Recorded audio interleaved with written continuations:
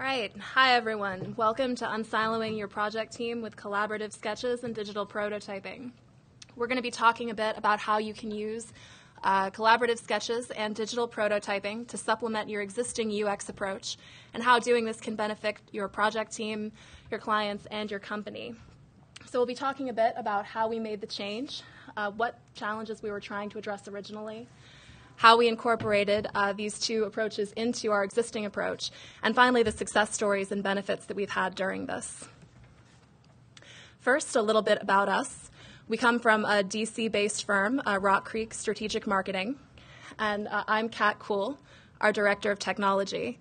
With me are Ika Lustari, our Senior Graphic Designer, and Michelle Chin, our Senior UX Strategist. We put this presentation together to show how this approach could benefit three main groups of people: UXers and designers, who get more engagement from other people on their project team up front; developers, who tend to have more well-thought-out requirements by the time this reaches the development phase, and who can have early input into some of the deliverables that they might have had changes to if they'd had an opportunity to review them; and project managers, who tend to get better thought-out products early in the project timeline and who can have savings in their timelines when this is implemented.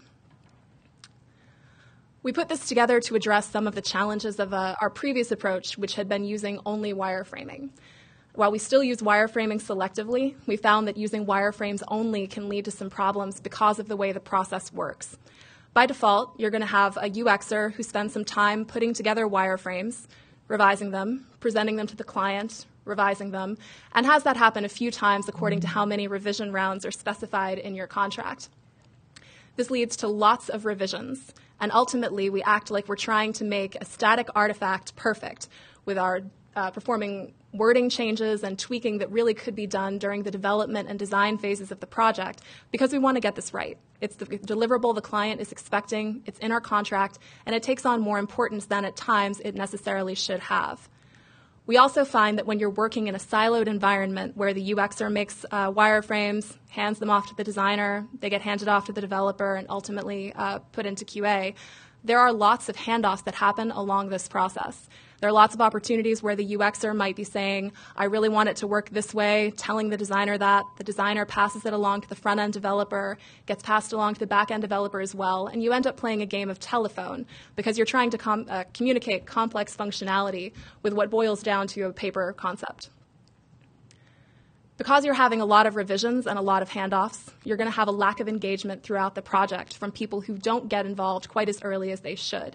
This is a problem because when everyone on the team understands what's happening at the project, there's opportunity for input. Your accessibility analyst might end up red flagging the fact that that map concept you just proposed is going to have some serious challenges for keyboard-only users, and that you need to invest time up front thinking about a fallback. Your designer might say that that approach you're putting into place is really going to look difficult, really challenging on a mobile phone to get that much information on the screen. And your developer might say that that's going to take a lot of time and effort to implement the way that you've laid it out, but that with some few small tweaks, it could be a lot more easy to do within your existing timeline. When these people don't get an opportunity to contribute to the project until later, you miss the opportunities to hear your subject matter experts give this kind of feedback and incorporate it into what you're putting forward. This is something that's faced us broadly as a company, but there are also other changes that have faced individual teams. Probably the most frustrating part for developers is that we end up having a lengthy wireframe phase, followed by a lengthy design phase, and then an equally lengthy development phase that we're cramming quite a lot into. You end up doing your site building, module installation, module development, theming, and migration, all in a fairly small window of what can be a significantly long project. This means that you're crunching a lot of things in at the end that you could be starting a lot sooner when you're planning for them. And it also means that when you get down to crunch time, there are going to be some things that are overlooked that wouldn't have been overlooked if you'd been spending more time with the development along the way. The other development challenge that we've had a lot is hearing the phrase, but now that I see it, once things are actually taking shape. If you're working on something responsive, there's no way that a wireframe or even a design can communicate the full scope of the functionality you're going to be putting into place. Even with heavy annotations, annotations can be misinterpreted, and people have assumptions that don't always necessarily connect during this time. Your designer might think that you're going to have a great-looking design on this mobile phone, a great-looking one on this tablet, and Phablet's probably going to work itself out, more or less. So when they end up seeing what their responsive site looks like on a phablet, they can be a little bit horrified. And you might have missed connections as well between your UXers and your developers about how things are actually going to be powered during this phase.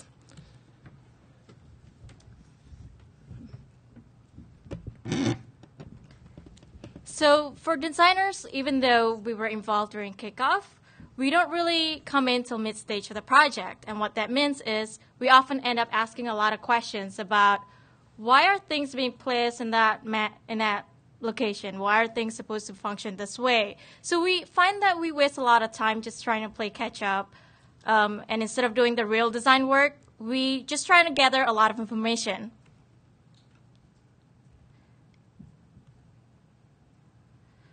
Also, having to deliver a JPEG mockup, it's really easy to misinterpret functionality because it is nothing that's fully functional. You don't really design something that's for a browser. It's really hard to be transparent about how your visual elements are supposed to work when it comes to functionality. And when it comes to responsive designs, you have, let's say if you have a carousel design that's really elaborate on your 27-inch monitor. If you have this mashup of like two images together and you have header text, you have caption, and also a link on top of that, it doesn't really translate as well when it comes to mobile. So you spend a lot of time and effort just getting buy-ins from team members because you do have to spend a lot of time explaining what your vision is. How do you want these visuals to work? And you just have to make sure that everybody is on the same page about how your visuals are going to work. So from a UX standpoint, I often face challenges that include designing wireframes in a vacuum.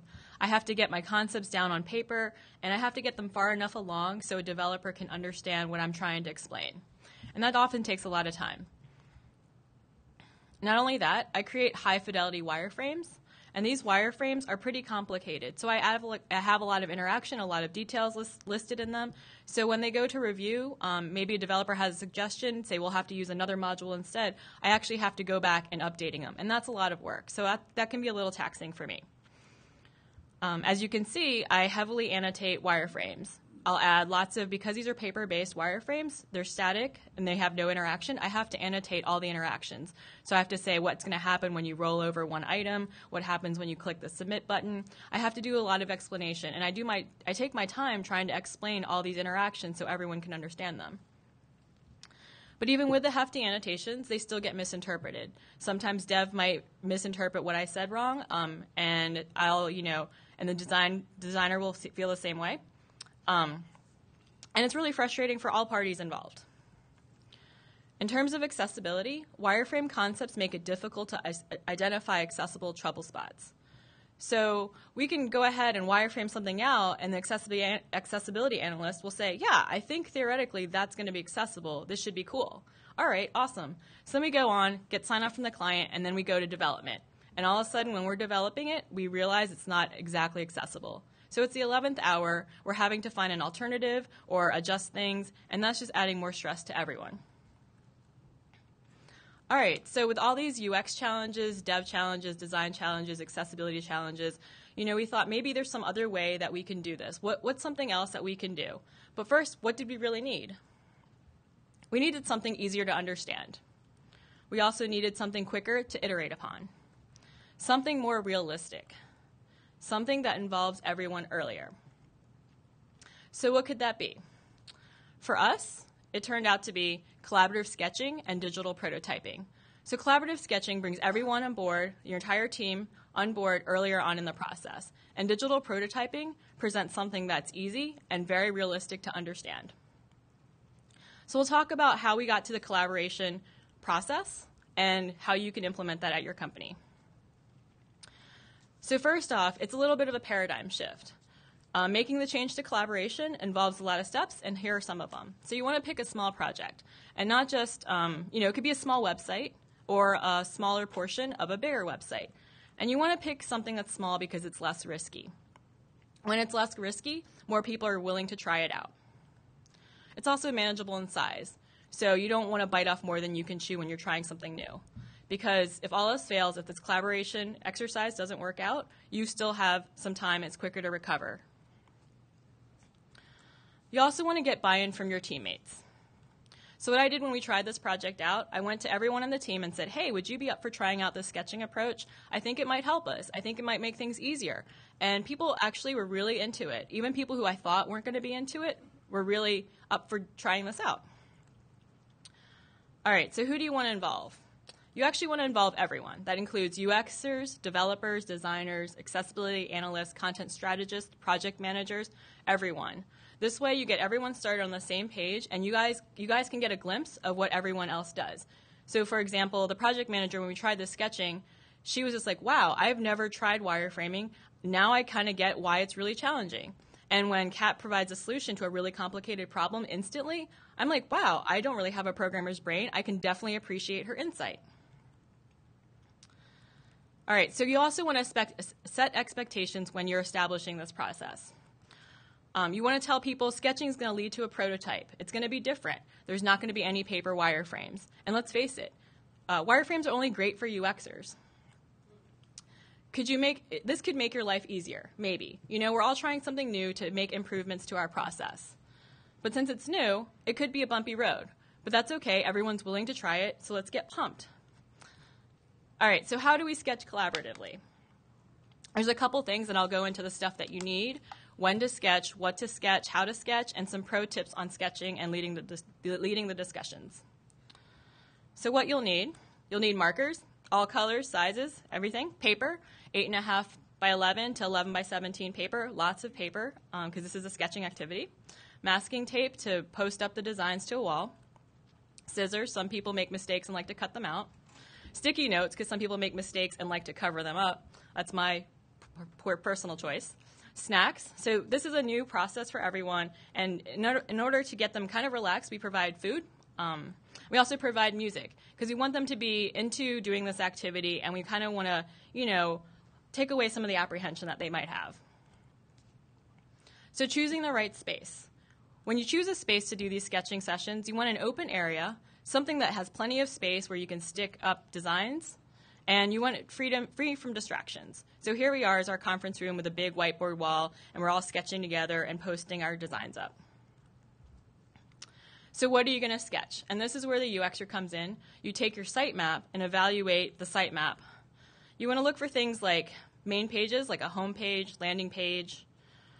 You want to do pages with unique features and functionality, so anything that might be complicated or something that could really be really cool, like a gallery, and responsive design versions of the above. So you want to keep that in mind. You want to avoid saying, oh, we're going to sketch this interior page, because interior pages, some basic interior pages are kind of boring. All right, so when are you going to sketch? And I like to do a 3-part process. So the first part is the pre-sketch meeting. It's about 30 minutes long. I like to actually do this on a Friday, and then have people have the weekend to think about it and then start sketching on the Monday. So in the pre-sketch meeting, we'll just go over some ideas and some basics about what they're to expect when you actually do the sketching. So the second part would be the actual sketching sessions. I'll start off small and have an 1.5 to 2 hour sketching session, and if needed, we'll add another sketching session.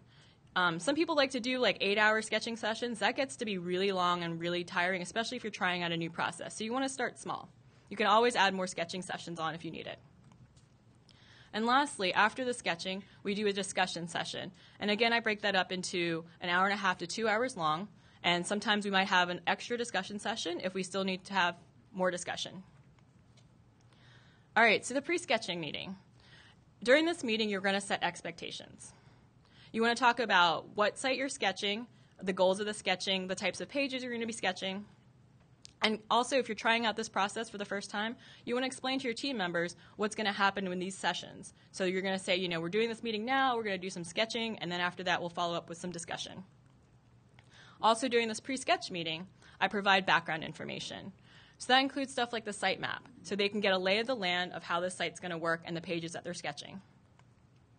I'll list the pages that they're going to sketch, but I'll also add features that should go on those pages. So I'll say, keep in mind, at the home page, we need to have a Twitter feed, an events feed, and a recent blog posts feed. I'll also include any user research, so like personas, scenarios, anything that can give them an idea of who the users of this site will be. And previous project work. So one of our clients is Education Pioneers, and prior to that, we had done a lot of print collateral for them, and they wanted us to do their website redesign. So I took a lot of the print collateral, brought it to this meeting, and showed everyone, hey, this is kind of the look and feel that they're going for. This is the kind of tone that they're taking with their material, so let's transfer this to the website. All right, so now we had the pre-sketch meeting, and now we're on to the sketching. So here's a picture of us sketching wildly. There's music going on, snacks to be had, lots of sketching. So we'll go ahead and sketch a couple ideas. We don't have to sketch every every page indicated in the sketching session. Some people will pick 2 or 3 to sketch. Some people will try to do all of them. After you make a sketch, you post it on the wall. And you might be thinking, well, if I told people what pages they need to sketch and what should be on them, aren't you going to get the same sketches? Sometimes you'll get some duplicate sketches, but sometimes you'll get other ideas. So for example, we had an upcoming meetings page, and a lot of us sketched grid calendars, and then some of us sketched list views. So you do get quite a variety. So we'll do some more sketching, and it's a very iterative process, lots of back and forth, and it's pretty fun. Here are some pro tips for sketching. You want to encourage everyone to sketch. This is going to be something new to a lot of people. Some people might be intimidated because they're sitting next to UXers and they're sitting next to designers. They're like, oh, I don't want to have to pick up a marker in front of them. They're going to critique. They're going to judge. I know this. Creating a relaxed environment, encouraging everyone really helps. And remember that no idea is a bad one.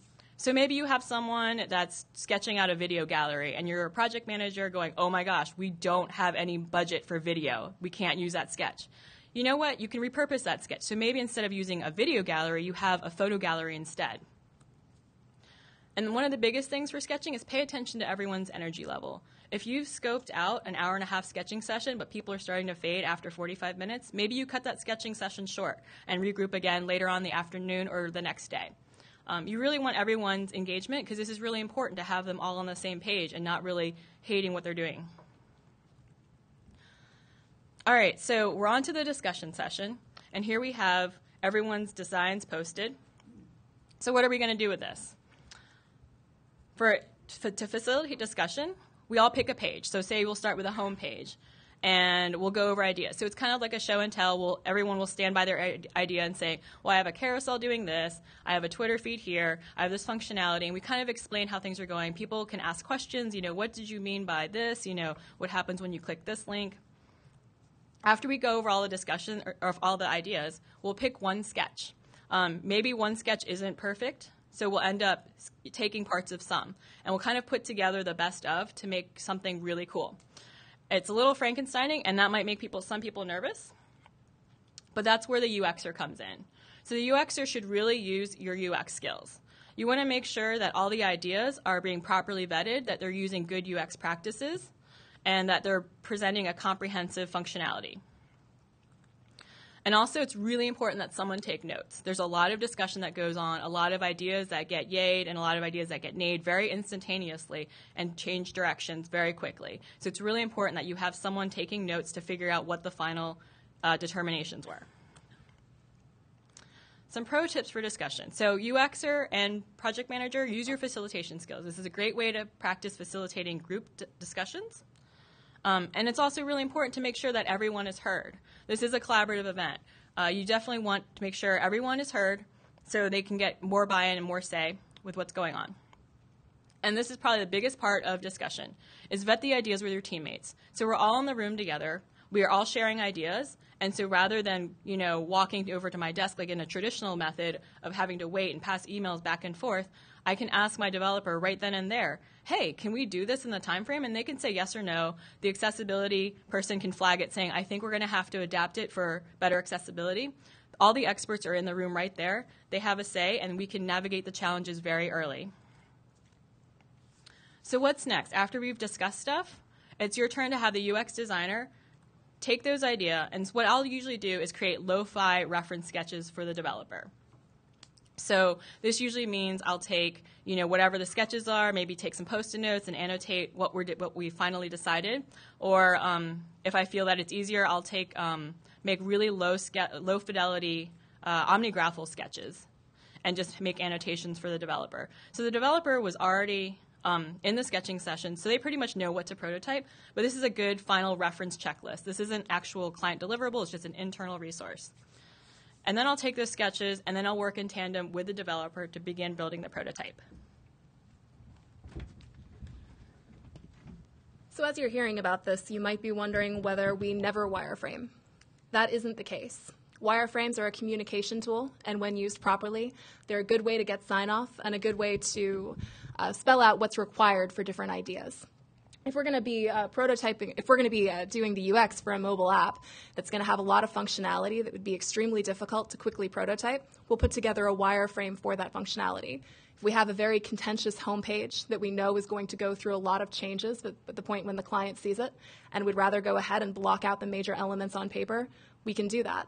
What we do try to stay away from is creating a lot of wireframes for different sections of the site that would be much faster to prototype with proper site building.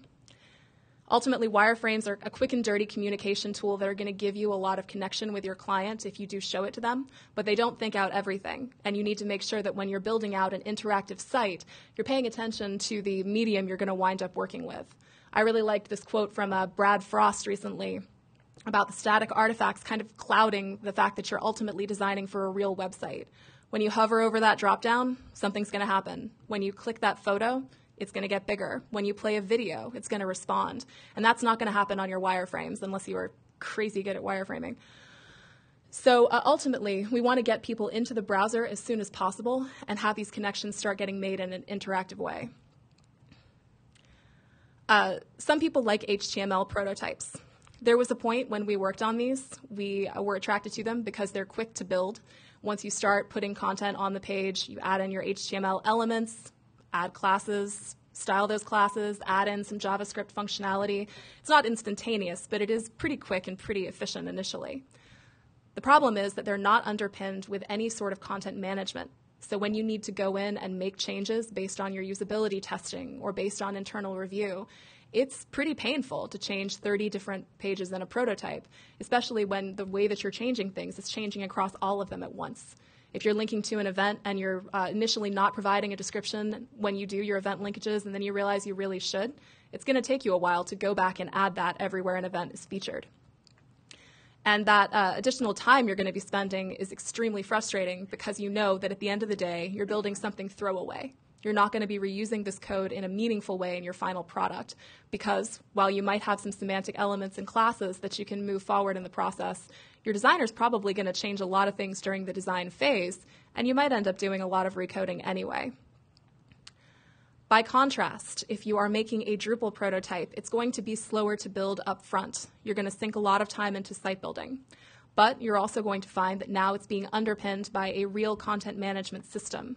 So when you need to change something, you can do it quickly. If you need to reorder the blocks on all the pages that are news release template at once, you can just do that.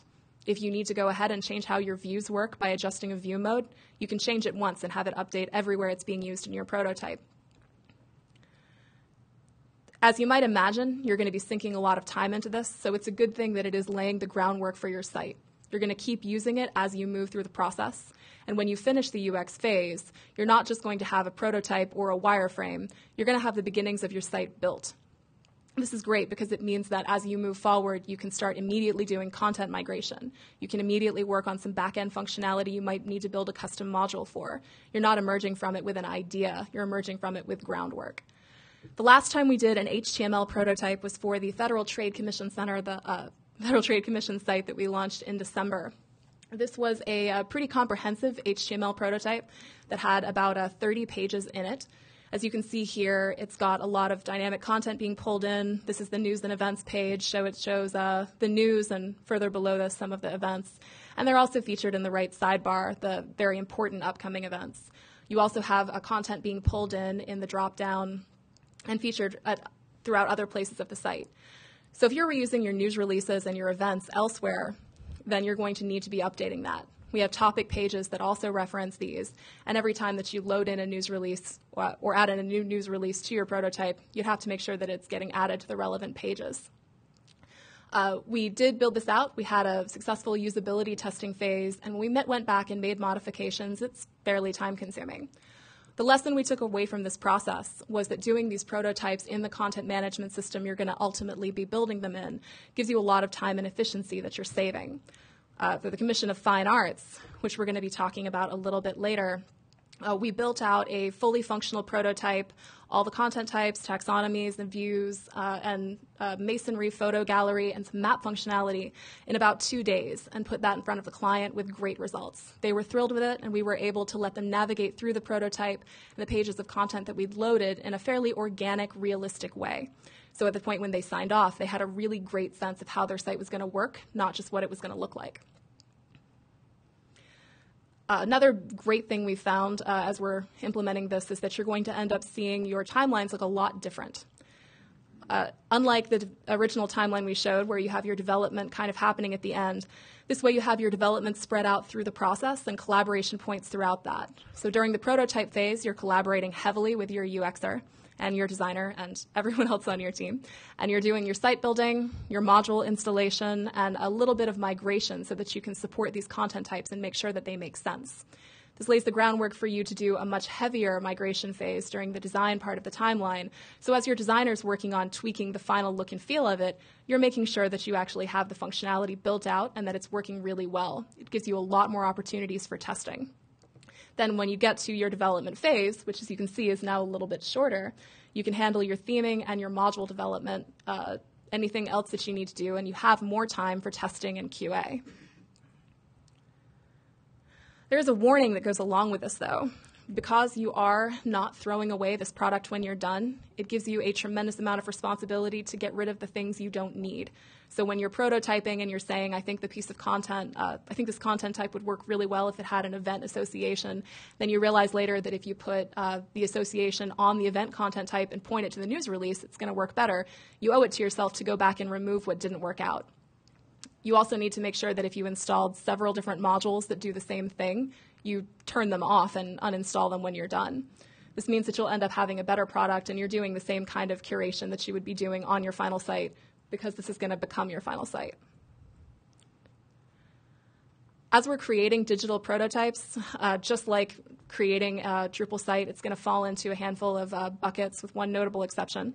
We have front-end tasks, site building tasks, and content migration tasks, but not back-end tasks during this time because we don't want to be sinking time into doing a lot of custom module development during this phase. The intent is still to have a fairly quick touch point for your client to take a look at, not to have your entire site complete during this point. Your front-end tasks should be fairly minimal.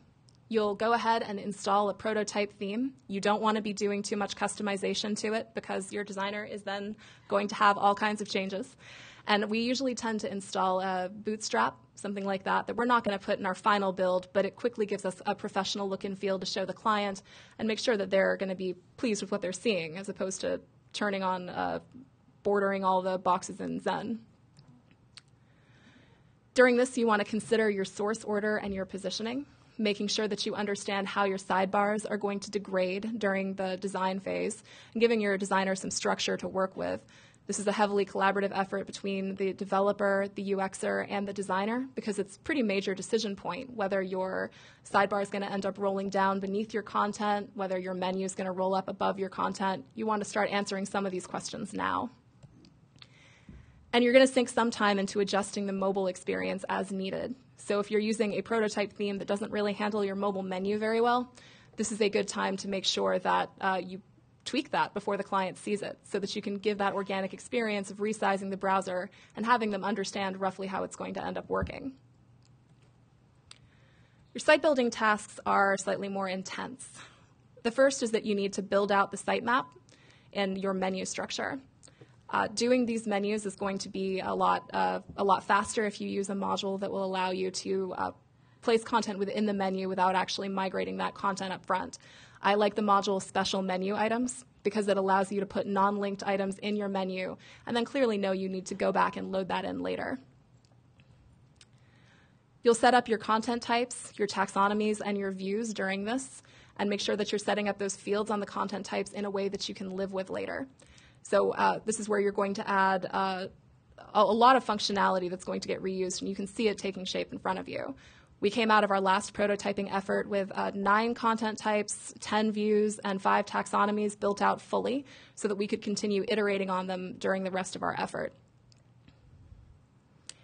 We like to make persistent block associations whenever possible so that as you're doing the site building that's going to make different blocks appear on, say, your news releases, when you change themes later, those associations are going to stick around.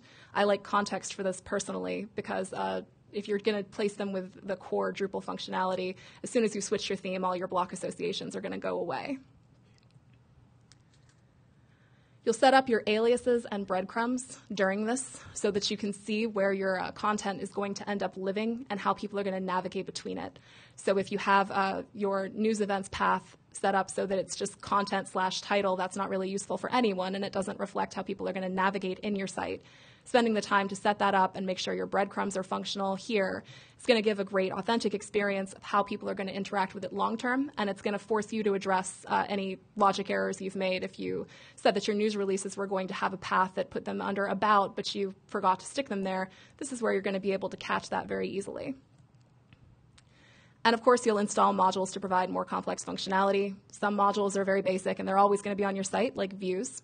Others are going to be added to prop up some of the functionality that you might be building out even further later. For example, in one version of the site, we had a calendar that we knew we were going to end up doing a bunch of custom work with to leverage the Calendario library. But we just put in the generic views calendar for our prototype because there was really no need to get to that level in our prototype. It was something we could iterate on later with the client as we got them introduced into it. During this phase, I do tend to use the occasional alpha or beta module so long as I'm flagging it for later and we know very clearly when it's going to be removed and are keeping some way to track that so you don't have direct winding up in your final product. This is a screenshot from the prototype we're doing for the Federal Trade Commission site. You'll notice it is not black and white like a wireframe because we're building inside the theme for the main ftc.gov that we'd already done. What this does is add in the main elements that are going to be in the final product. It's extremely functional. We went ahead and imported content before we did just about anything else. And this helped us catch some logic problems really early in the process. So under here, you see you might also like, along with a short description that was in the content we originally provided. And I talked to the UXer a lot about this because having related content appear here is no small feat. And I initially got the response that it was going to work based on taxonomy. So we looked at the taxonomy to see if it was going to support some relevant associations here. Because there was a fairly large taxonomy and a fairly small number of publications, we ended up seeing a lot of reuse of that taxonomy so that what would have appeared here if we just said show things tagged with the same items, it wouldn't have really been coherent and it wouldn't have populated the right content onto the page. So we took this back to the client, asked them how they would like to have this function, and it turned out they actually wanted complete fine-tuned control over this. So instead, we have a node reference that points to what publications are associated with this publication. This is something that we wouldn't have found out if we'd just been looking at a wireframe. We were confronted with it early, and we were able to work with the client to make sure that they knew how they were going to be putting content in here, and that if they wanted to set it up like this, they needed to provide that information. Things like this only work really well if you're looking at real content. So the most important thing we do during our prototype, arguably, is to migrate content, all the content. We put in many pieces of content for each content type, and if we have access to a database we can simply import, we go ahead and do that to the extent that we can with scripts or with feeds occasionally. So this is going to make it so that when you're looking at this product, you have a very realistic idea of what your client's content is going to look like when it goes into your prototype. Now, inevitably, you are going to end up putting in some lorem ipsum as you're building this out. We try to avoid this really, really hard. But if you are knowing that you're going to put in some test content, I like to add a Boolean checkbox value to the content type just for test content so that I can check that off and then go back and remove it all later. That way you have it tracked and you don't run the risk of having it wind up there when you really weren't intending for it to happen. So we'll talk about some of the success stories we've had with this approach. Probably one of the bigger ones was the Federal Trade Commission site. This is the original site that they did. The prototype we put together, and as I mentioned, this one was an HTML prototype. and the final site that we ended up with. And the reason we're talking about this, even though it had an HTML prototype when really what we're advocating is a Drupal prototype, is that the reason this effort was successful is that we did a ton of Drupal prototyping along the way. We did our initial 30 wireframes, but at the time when this site launched, it had about 60,000 nodes of content and many different landing pages, a lot of them with unique searching and filtering functionality. We'd rolled in some external databases that really expanded and were tweaked to take advantage of the new Drupal content management system. This was challenging because with that much variation happening in the site, the fact that we had so many content stakeholders became kind of an issue. There are many people who were subject matter experts in the FTC content within the FTC, and all of them had thoughts about how their content should look. So rather than trying to make assumptions based on the wireframes that weren't complete for the sections that we were showing, we worked with them to prototype in Drupal, present it, explain how it would be maintained and what kind of features we built in to make management a little bit easier for them, and have them come away with it with a good understanding of how the site was going to work. In a lot of cases, we showed this to them and found that there were certain distinctions between pieces of content that we wouldn't have come up with organically, and that we needed to tell them, we need to work with them to find out how they would be pulled out in the content in the final product.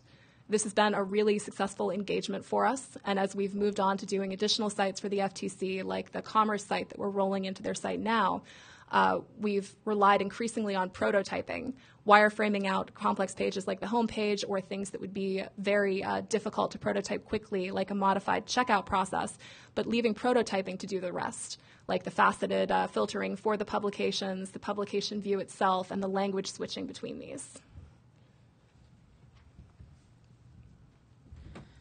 All right, so for one of my projects, I worked on Education Pioneers, which is a nonprofit placement organization that has a fellowship and partnerships that they pair potential fellows with.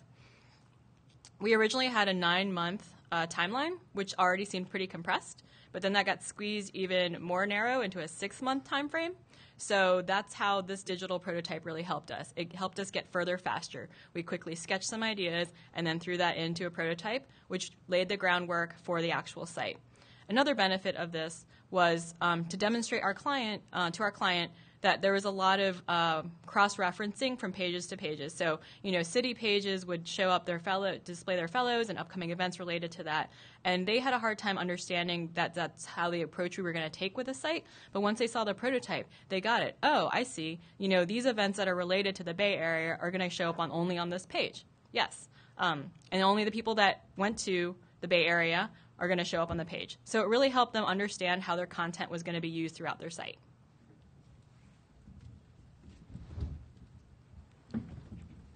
So another example that we did digital prototyping for was for U.S. Commission of Fine Arts. This is actually their current site, and as you could see, it's very static. So we thought having a digital prototype would really help them kind of transitioning towards the more dynamic content and kind of reel them in during the transition process. So this was the digital prototype that we have. Internally, we made sure that we strip off any visual elements. That said, we made sure everything is very gray. There's no color elements. And even for fonts, we make sure everything is very basic. We don't want any elements that the client will kind of get hung up upon. Even for little things like the logos, we did not want them to kind of focus on that, and we really want them to make sure that all the structure on the homepage is clear to them. So with this, we also have an upfront discussion internally that there's nothing that designers can't change. We could still move around the positioning, and having all this structure established up front, we were able to kind of push the design to the next level. So we had to actually present 3 different designs. This was one of them. So we were still able to push it, and we kind of curate more on the user experience. What could we do to kind of push their site to the next level? So we come up with 3 different, with the carousel where we have a little bit of the next and previous slide, and where users could have that bigger experience of what the agency is really about. The next design is really different. Instead of having the bigger image, we have a set of thumbnails, and it's very open and minimalist. In the next one, we actually tie in all the content with a bigger image, bigger visual component, and we were able to bring 3 different design solutions that wasn't at all tied into the prototype, and that was great. So the benefits of collaborative sketching and digital prototype is, one, you were able to navigate challenges early. Since we no longer work in our own little corners, we're actually able to talk to each other more openly. We don't wait till issues to come up during 11th hour. We could tell them, oh, what happened if we want to do this FAQ and there's no content? All those issues actually come up front. And we could iterate more quickly on a design concept. We no longer have to come up with a new design component on a layout. Since all of those little things were already established, we could actually focus more on the UI elements. And if you're doing your prototype in Drupal, you could actually reuse your work. Since you already have your views, content types, modules, and even general configuration, all of that actually took place early on, and will save a lot more time for your theming, and you could actually migrate your content early on. So having a fully function prototype easily demonstrates your responsive behavior. So let's say we have an event or a table. You could easily see what things would collapse ahead of time as opposed to waiting later on. So you could use your functional prototype to get buy-in from your team because you have actually collaborate and talk to them about it faster, and they get what is going on. And you could get buy-in from your client since they understand what's going on. They understand what the functionality is, so they could actually give their approval in a timely manner, and you could do usability testing up front.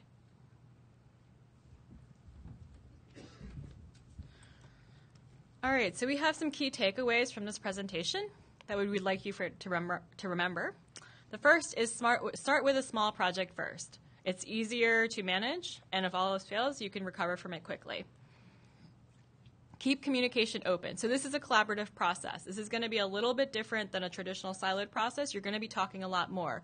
So make sure that you're keeping those communication lines open. That might mean working sessions with a developer if you're a UXer, or a design working session with a UXer, or we all just get together and hash out more stuff after we've done the wireframing when we iterate upon the prototype.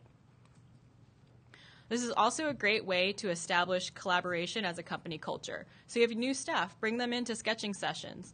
We've done this with a couple new people. They weren't UXers. We had them, come in and wireframe with us. They had no idea about UX, and they loved it. And it's just a great way to prepare them for when it's their turn to sketch, that they're ready for it. And the biggest thing is that you need to remember that this is a process and to be adaptable. So when we first tried this out, we started small. I actually didn't give anyone any background information. I was worried that it was going to give them tunnel vision as to what they were going to create. And then after that, I realized that people were hesitant to sketch because they were like, I don't really know what's going on. I want to make sure I'm doing this right. So I provide a lot of background information. So every time we've done the sketching process, we've taken lessons learned and applied that to our next sketching session. And being adaptable really helps. So part of being collaborative is being adaptable. And that could be anything from as small as, someone doesn't want to sketch with marker, they want to use pencil instead. That's cool. But it also could be something bigger, that the timeline shifts. For example, you might need an extra sketching session or maybe an extra discussion session. So being adaptable is really important in order to make this work. The more adaptable you are, the more this process is going to work for your company. And that wraps it up. If you guys have any questions, feel free to ask. You can come up to the microphone and ask.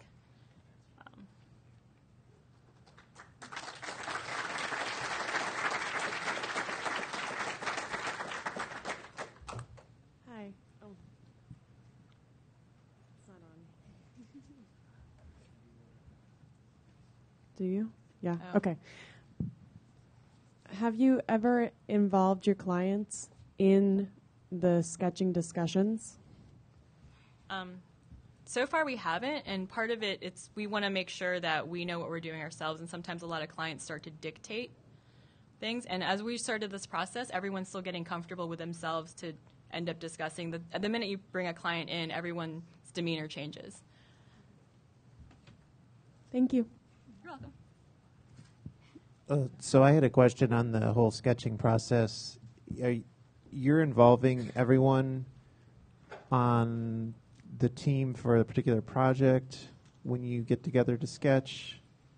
Is that right? Yes. So we have a cross-functional team. So it's usually a front-end designer or a front-end developer, back-end, a designer, maybe 2 designers, a UXer, depending on how big the project is. But basically, the entire team, like content strategist, everyone. Even like project manager? And, yes. Okay. So, presumably one of you has more experience or expertise in the whole idea of UX. And I was just curious how it benefits your team to have everyone producing sketches versus maybe just one person doing sketches and then maybe asking the team for some feedback. Well, so that's a really good question. This is a great way for us to get to know a little bit about how we all do our jobs. So, for example, I'm not a developer, so I'm not up on all the latest modules, but Kat is. So when she's sketching, she might sketch in a module that she's just heard about that she thinks is going to be really great for the site. Or Ika, who's a designer, knows some design tips that I don't really know. So we'll go ahead and collaborate all those ideas. So even though they're not UXers by heart, they do know a lot of information and they're great resources and they bring a lot of ideas to the table. This is a follow-up to that first question. Can you talk a little bit more about at what points in this process you're showing things to the client and at what point they review it and sign off? For example, I know you don't bring the client into the sketching process, but do you show them the sketches at all? So it varies based on our relationship with the client. Some clients want to see something a little bit more formal, so we might hold off until we see the prototype. At times, if we're producing some lo-fi reference wireframes as a result of this, we'll certainly show them at that point. But the main thing we're trying to get at is what the goals of the client are and how we're going to serve that by showing it to them. So if we're demonstrating a lot of interactivity, then we're probably going to wait until the prototype so that we can show them really how it's going to work. But if it's more informal and we're trying to say we think it would be a great idea for you to pull some of this content up and surface it on your home page or on these other pages, then showing them a sketch gets them on that page faster. It's not formalized in terms of when we're going to show them things, but it's usually at the prototype phase always, and often a couple of reference documents before that when needed. And can you also say a little bit about usability testing and where that fits in? So our usability testing process tends to come in when we have a functional prototype. We don't usability test our sketches, but we do try to usability test when the contract calls for it with the prototype as much as we can, and that's dictated by the contract that we have. So we've had a lot of success with walking people through that in the same way that they would interact with the site. It lets you get a lot of that data much sooner than you ordinarily would and in a more meaningful way than when you're using like a clickable PDF. Great, thank you. Do you have any ideas on how you would handle the sketching process with a fully remote team? I would imagine that would be challenging. We haven't had to implement that with a fully remote team because we are working in the office with the exception of some back-end developers. So the sketching has been in person. I imagine you could do something like screen sharing to put that together and work in something, a prototyping tool. There are quite a few out there. But since we're trying to keep things more informal, it's not a challenge we've had to tackle yet. Thank you. So with these projects, are they project-based or are they hourly? Have you noticed like a change, like going over budget because you have such a collaborative team? How does that work? So we have a mix. Sometimes they're hourly and sometimes they're project-based. Mm-hmm. But what we've found, if anyone wants to contribute, what we've found on that is primarily that we're front-loading a lot of the work we would have been doing anyway. Mm-hmm. So while we are having a lot of these discussion sessions, as you can see, a lot of that time is time that we would have spent getting people up to speed later in the project anyway. So we have people in the room who are contributing and kind of forestalling problems that would have been spent afterward. Our accessibility analysts, for example, get to contribute early and say, you're going to want to watch out for this, as opposed to doing an extensive review later and finding a lot of problems they need to document and then work with us to fix. So our idea is that we're not creating additional work. We're front-loading work that would have been done in the later stages anyway. Perfect, thanks. I've worked on a lot of projects where there's a lot of similarities. Do you guys find yourselves using some things over and over again from project to project and kind of recycling things? How do you work between keeping things siloed from project to project, or being more efficient and saying, hey, we used this in the past and it's a good solution and we're going to use it again? I think that's actually helped by having more people in the room when you're doing this, because what we're bringing to it is the knowledge of the solutions that we've used in the past. We know, for example, we've gotten really experienced with maps and calendars lately, so we're not going to reimagining how they work every time. When we do need to use a calendar or map, we tend to use previous projects as reference points when it comes down to actually blocking that out. But pulling in different layout elements, we're trying not to be constrained as much by what we've done previously and be open to new ideas while relying on previous solutions when they've been time tested and shown to work well. Do you package any of that into like a feature that you could then transport from site to site? We have not been packaging any of it into a feature at this point. We do have, sometimes we'll produce modules during the process of working on previous sites. We might take a module we produced and plug it in to move forward. But we don't tend to use features to create new content types, for example, or to pass views from site to site, because generally speaking, these things have been pretty unique to the project. It would be hard for us to apply, for example, something we came up with for the FTC Drupal prototyping process to the Commission of Fine Arts, because it's wildly different contents and different goals. Okay, thanks. Hogging the mic. Quick question on, let me try that again. Quick question on migration. What happens in situations where you don't have, say you're moving from unstructured information to structured, where you can't actually migrate it, or there's been a strategic change in direction on what they want, and so the content they had before really isn't relevant? So it's always painful on any project when you're going to be making a big migrational shift like that. What we found is that doing this has actually made it easier for us to communicate with our clients, especially when we have a large migration effort, but their content isn't going to map one-to-one, because that allows us to see what we're going to need to do in order to get the content in the site. And it also we get to work with them on how they're going to be working in a new content management system as opposed to in a static site. So for the prototype purposes, we're only moving over a few pieces of content for each content type. So copying and pasting and mapping it to fields is not really that terribly painful a process, although it's, of course, easier if you have some sort of structured data you can pull from. But having these conversations during this prototype phase, as opposed to assuming, yeah, it's all going to come in and it's going to be fine, we're just going to script it, makes things a lot easier later, because you're realizing how much of a change your content is going to have to go through in order to make it in.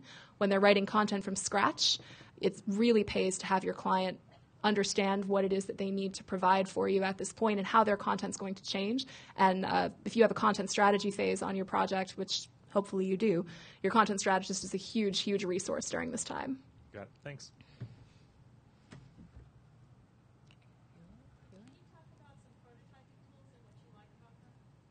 So the biggest prototyping tool that we've been using lately is Drupal.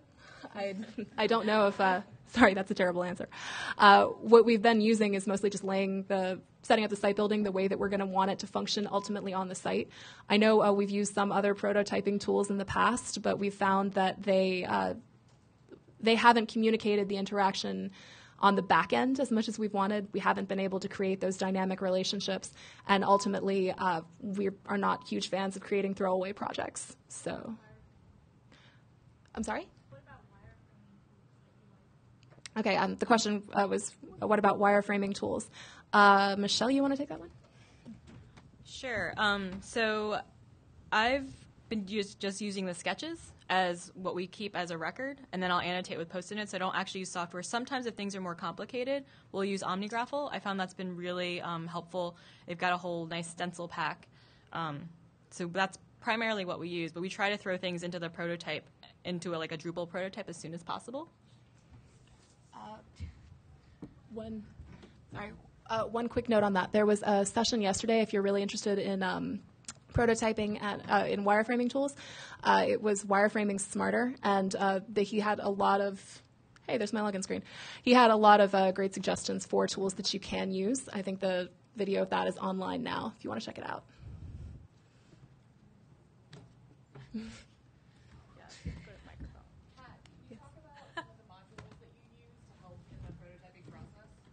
Okay, so the question is what modules we use to help in the prototyping process. Go to the microphone, Lauren.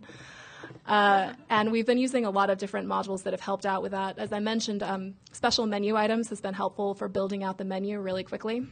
We use views, obviously. I really prefer context for block associations because it makes things more straightforward. And we spend actually a lot of time importing content with feeds when we need to, rather than if scripting it isn't a graceful option. Any other questions? Okay, thanks so much. Thank you.